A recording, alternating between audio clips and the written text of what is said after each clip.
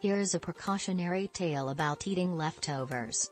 And ironically, it's from the recent recirculation on social media of a case report that first appeared in the New England Journal of Medicine about a year ago in March 2021. Note that eating leftovers from a year ago is in general a bad idea.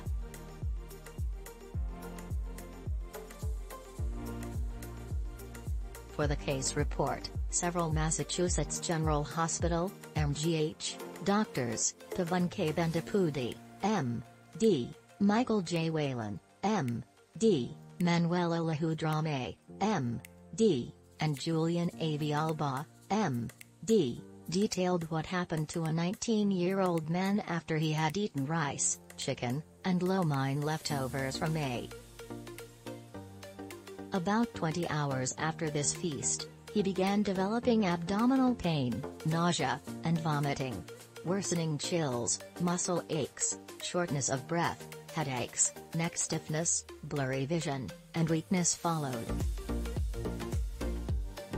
He began developing purplish patches on his face, chest, abdomen, arms, and legs, which is not a typical effect of lo-mein noodles. Thus, his friend brought him to the emergency room of a hospital.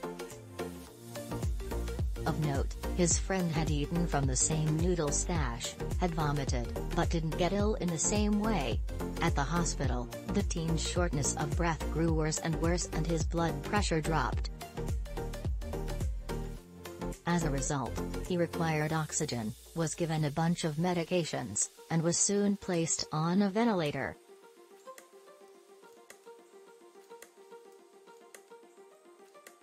Since this first hospital may not have had all the means to take care of him, doctors put him on a helicopter to be transferred to the Pediatric Intensive Care Unit, PICU, of that Massachusetts General Hospital. There he was treated for shock and multiple organ failure. Blood and urine tests revealed that he was infected with a bad bacteria, Neisseria meningitidis. This bacteria had made its way to his bloodstream, where it was causing all kinds of problems including purpurofulminans. If someone tells you that you have purpurofulminans, your response should not be cool. Having purple rain is one thing.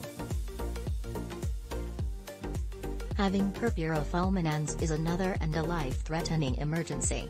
Purpurofulminans can develop 7 to 10 days after a bacterial infection in your blood when many blood clots form throughout your body.